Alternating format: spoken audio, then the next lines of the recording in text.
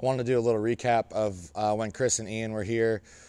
One of the things that you guys are going to probably see a lot through when we're training is that we don't talk very much, or I don't talk very much, and I wanted to kind of separate or disassociate the explanation part of the video versus the actual training part, because I find, especially with this past weekend, because we had 4 guys in town, or 4 of us training, so if I'm explaining in the midst of 4 people training, the intensity and the effort into each set can't really be that high, because you're going to have rest periods that are just prolonged way too long. So, one of the first and foremost, what I want to say is when I have somebody come in town, or a few guys come in town, the main thing that I want to accomplish is just us having fun together.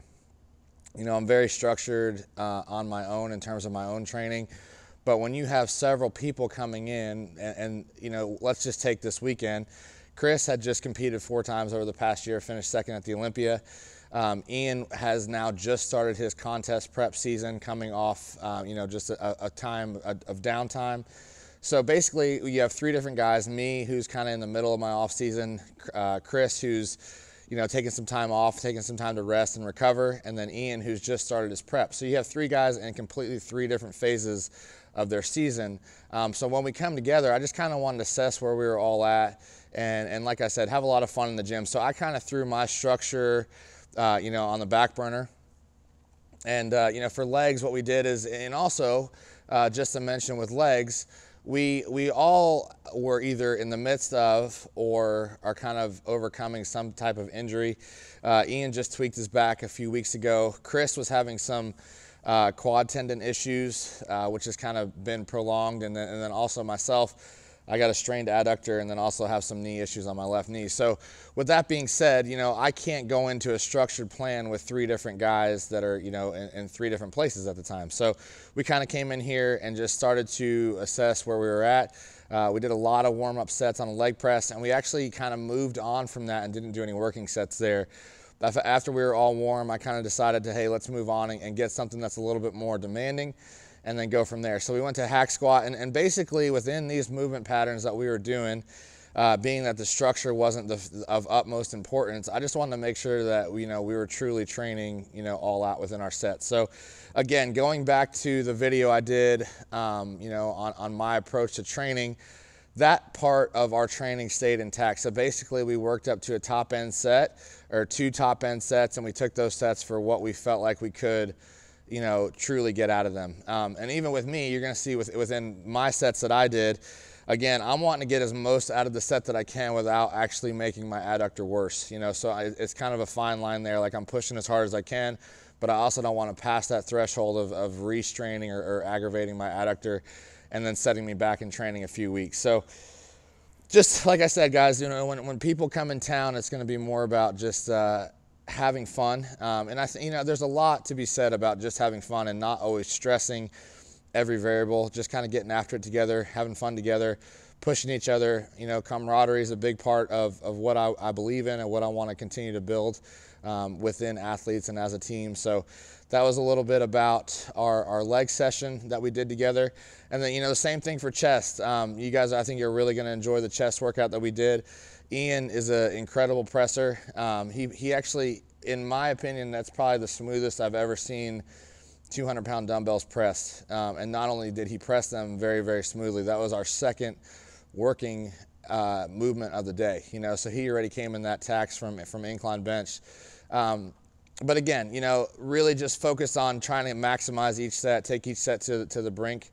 And then we moved on, so I think we ended up doing 4 exercises for chest, 2 top end sets of each. And within those top end sets for chest, basically what we did is we worked out to 1 max effort set, and then we reduced the load slightly, and then took a second set to failure after that. So overall, it was a great week of training. I'm excited for Ian this year. He took all of last year off to improve.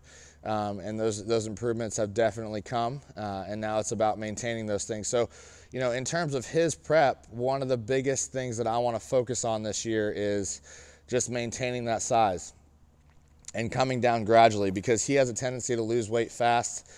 We saw that when we prepped together in 2016.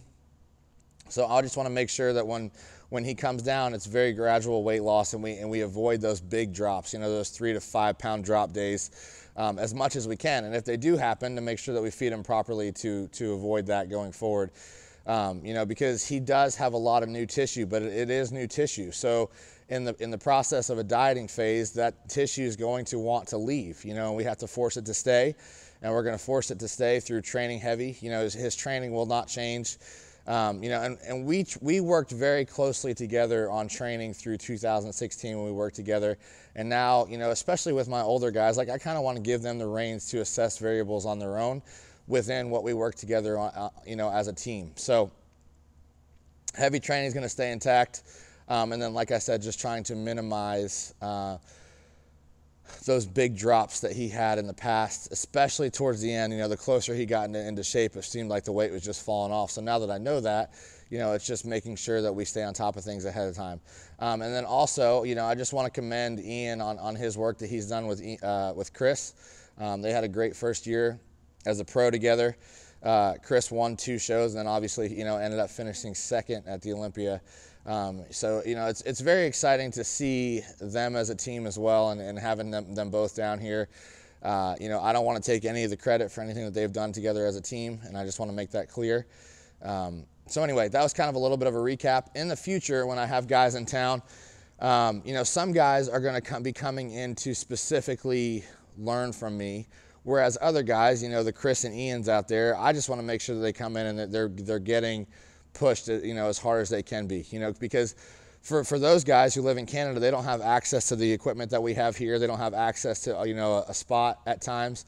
So that was more of the part of training that I wanted to truly get out of this past week, is to really just help them be pushed, and bring that back home with them now that Ian's going back into prep, kind of that fresh reminder of those sets that he needs to get, those reps that he needs to get. As you guys will see on the hack squat, he actually at one point he tried to like shake me off and say that he couldn't get another one, and he got it. So that is that's what it's about for me, is just finding those reps, finding that effort when you think you don't have it. But like I said, there's going to be guys coming into town where it will be more of a, hey, let me help you, let me teach you some things, and I'll make sure to kind of walk you guys through that process as well. I'm looking forward to having a lot of people in, and we're going to continue through this all throughout the year. So thank you guys for watching.